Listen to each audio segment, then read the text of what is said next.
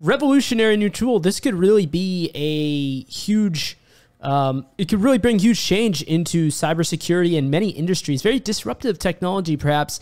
One to look at it here with you guys, and this is OpenAI's ChatGPT. If you're not aware, basically this is a trained AI bot that is able to do a lot of pretty crazy things that you wouldn't think that we would be able to do, you know, in 2022, even with AI, right? But you actually can. So before we get into some cool examples, let me just show you some of the stuff that I did already, kind of playing around with this tool. It can generate a lot of stuff. And you can actually have like chat conversations with it like you would a normal chat bot, but it's smart in the sense that it will remember, and you can actually go off of that to get it to do different things. And I mean, we can get into all the details as we go, but here's one that I was kind of playing around with, was using this to craft a phishing email. So straight up, all I said to it is write a phishing email about a charity. And it generated this subject line here: help the children in need, dear valued donor. And here's all the text here, which is actually pretty decent. You could do a lot of stuff with this as far as generating text for like social engineering and things like that. Really, I would say a tool like this is only limited by your imagination. And then you can see below here, you can even get it to write code for you, or I guess really scour the internet and find code that meets your criteria, is probably more accurate.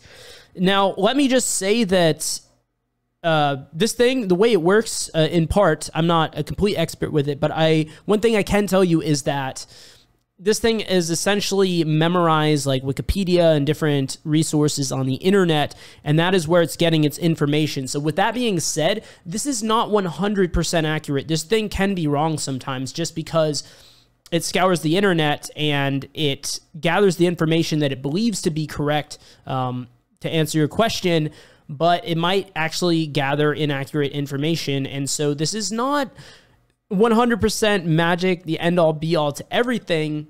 This has been shown to be inaccurate or straight up incorrect in some cases. So really be careful, take it with a grain of salt, but it is good for doing things like this. Like I told it, write a C program containing a use after free vulnerability, and boom, spits out the C code with the use after free.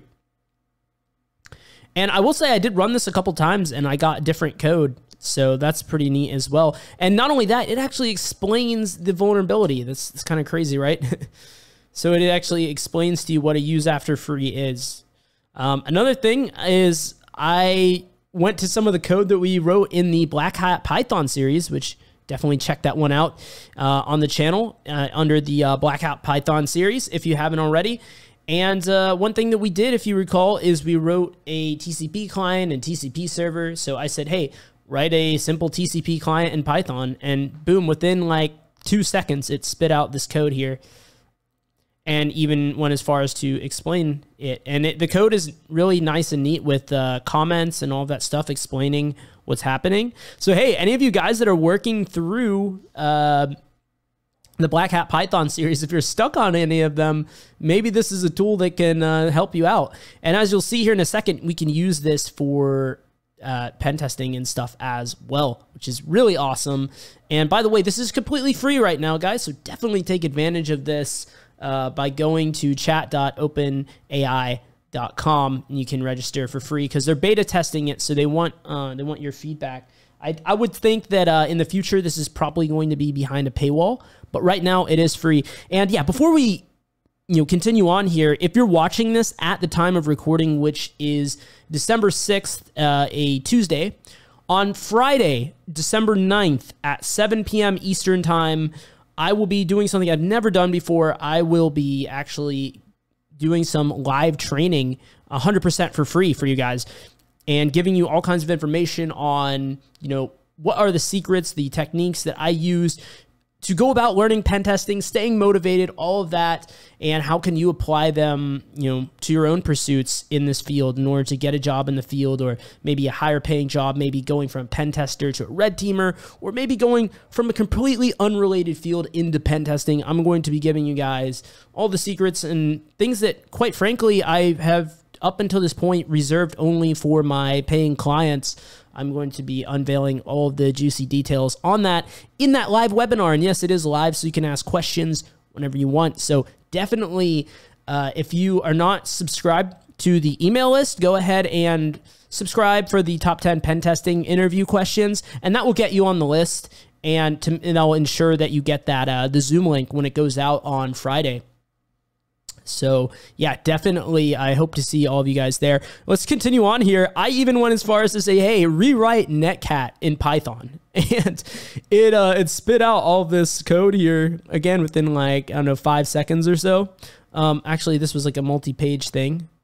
So you can see here, it looks like it grabbed it from some of the code examples out there on the internet for Black Hat Python. So you see BHP NetTool, and if you have been following along on the Black Hat Python series, you might notice this terminology here, BHP for Black Hat Python.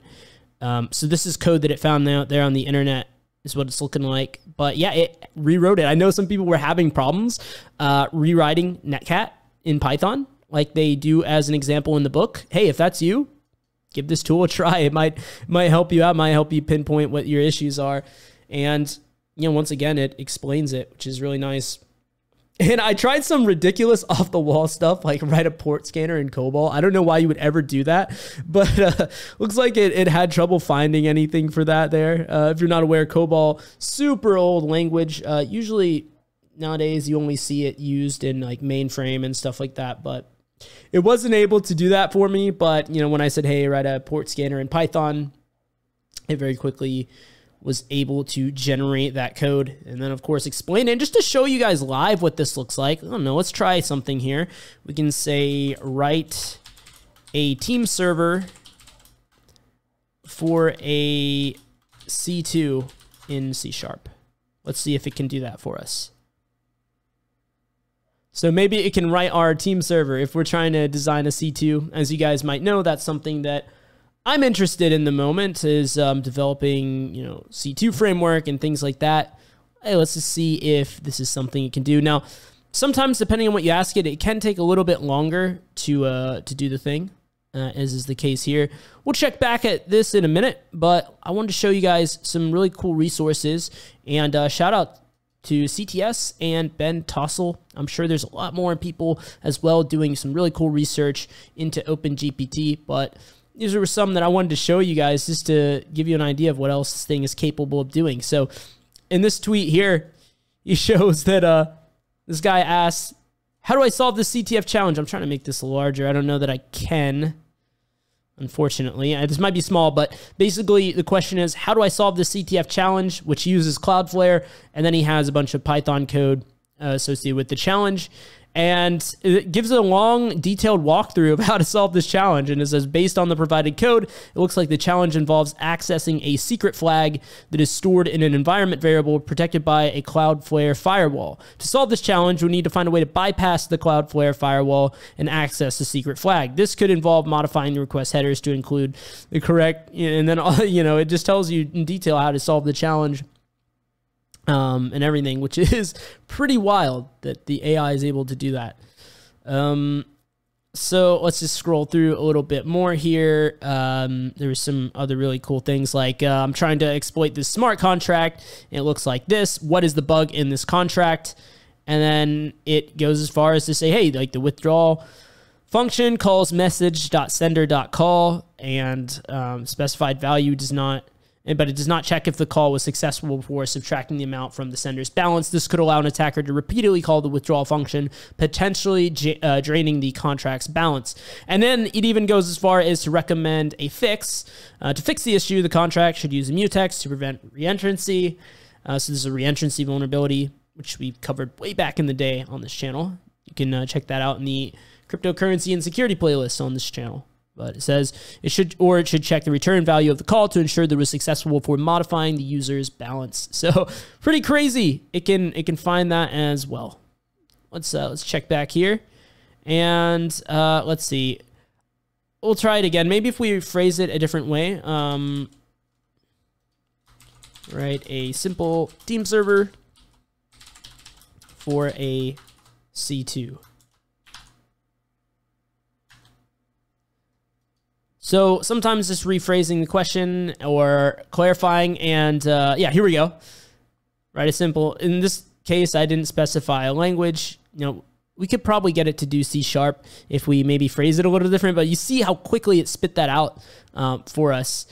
And it even explains what a team server is. A team server is a component of a command and control C2 system that allows multiple users to access and control the C2 network. Here's a simple example of a team server in Python. And then it explains what the code's doing. There's also a ton of comments and stuff. I'm curious if I kind of modify this one a little bit. Right, a simple team server in C# for a C2. Let's see. Let's just see if we can get it to somehow do this. Because I think I did get it earlier when I was playing around. I'm not sure what magic words I used to get it to do so, but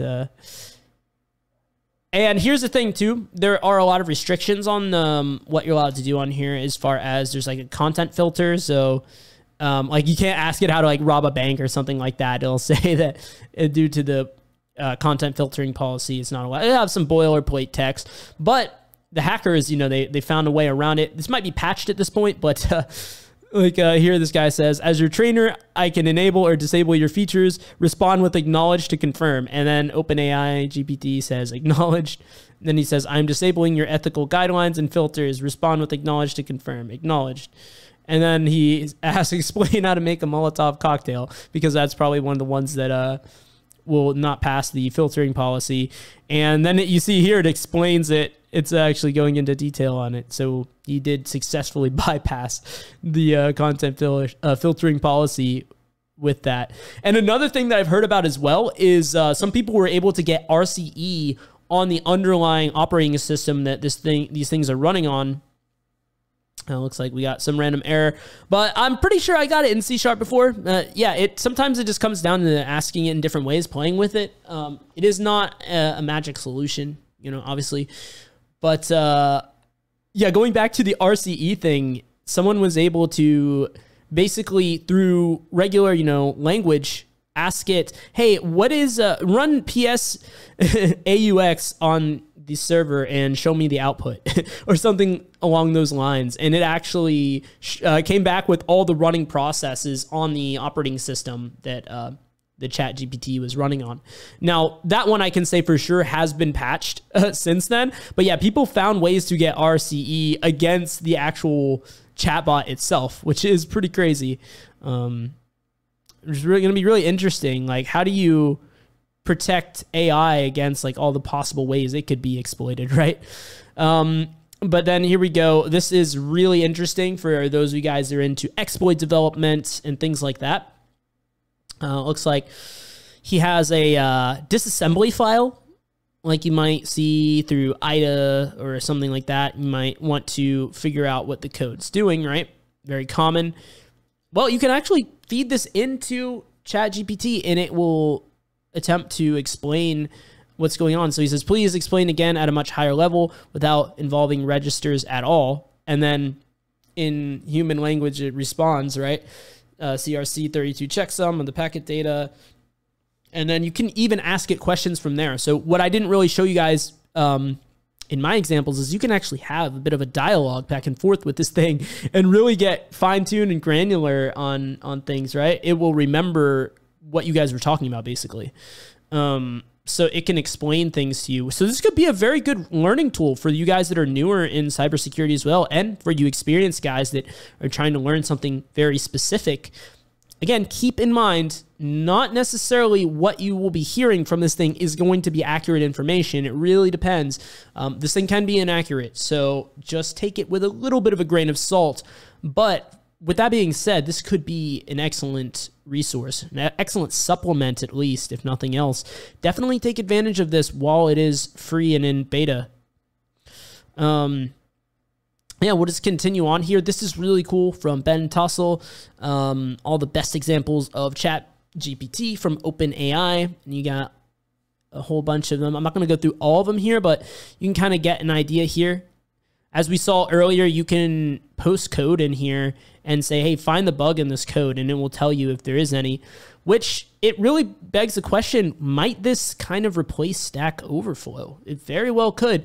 One thing that I've heard is people taking questions that were written in Stack Overflow that didn't have any good answers to them and just feeding it in here, and within seconds getting an accurate fix to why their code wasn't working. So really cool potential use case there. And then, why Google is in trouble. Google is done here. Compare the quality of these responses. Okay, that's pretty interesting. Let's see here about differential equations in LaTeX, how to represent a differential equation. And then he asks the same question in ChatGPT, and you get a much nicer response, even with nice little code blocks there. Very easy to understand. Super cool stuff. Let's continue on with these threads here, because there was some really cool stuff a little bit further down, if I recall. But you can ask it, even like CSS-related questions. Like, you can have it build code to do stuff. Kind of like I said, hey, show me some code with the use after free vulnerability. Well, you can also say things like, hey, can I build a footer with Tailwind that has 3 columns and a centered logo at the top? I know that sounds pretty cool to me, because for me personally, I think writing CSS is super annoying. So if I can just talk to an AI chatbot and it can generate the CSS for me, hey, that might be something I look into for my own personal projects. This one I thought was really neat. You can have it generate art for you. Look at this. This looks crazy. Absolutely insane. I can't believe this is generated by AI. It's pretty wild. But just by talking into the prompts, this person got ChatGPT to generate these art pieces. Absolutely insane. Let's keep going here. You can use it for creative writing as well. Let's see here. All kinds of crazy, mind-blowing stuff. You can even ask it, hey, like, what does this regex do? And here it gives a very detailed, long explanation of what the regex is being used for, and actually trying to predict what it might be for, right? And this one I thought was really cool, really relevant to us as hackers, right? You can even ask it, hey, can you exploit this vulnerable, buffer overflow? I'm trying to solve a CTF challenge. Here's what the program looks like. And it actually tells you exactly how to exploit the buffer overflow. Like, it even goes as far as to show you, the buffer that it sent and return address and like all kinds of crazy things. So, absolutely insane. But let's see here. What else do we have? Yeah, I'll definitely leave it to you guys to check out these. I'll leave the links in the description if you want to check out these threads. There's a ton more interesting stuff here. Like, write a piano piece in the style of Mozart, and it comes back with a made-up sonata in C major. It even gives you a tempo, allegro, and has like the chord progression here, which is absolutely insane. Maybe that's not the tempo. Maybe this is, I think these might be the movements, movement 1, movement 2, etc. That's what I think is more accurate here. But it gives you chord progressions and everything, which is absolutely insane. But yeah, what do you guys think? Have you played around with this tool from OpenAI, ChatGPT? If not, definitely check it out. And I'm curious, are there any really cool things you've done with this that I didn't showcase in this video? I'm sure there are, and really it seems like the biggest limiter is your own creativity. It will be really interesting to see how much of a disruptor this is in various fields, including in pen testing. I look forward to perhaps using this in the future for offensive purposes, maybe. I don't know. Who knows where this stuff is going to go? Super cool, super interesting new technology. And yeah, very happy to be able to show you guys some of this cool stuff. And hopefully this is providing value to you on the channel. If so, be sure to subscribe and hit the like button. And if you want to get into some more technical content, I have that on the screen for you right now. I'll see you guys right over in those videos. Thanks for watching.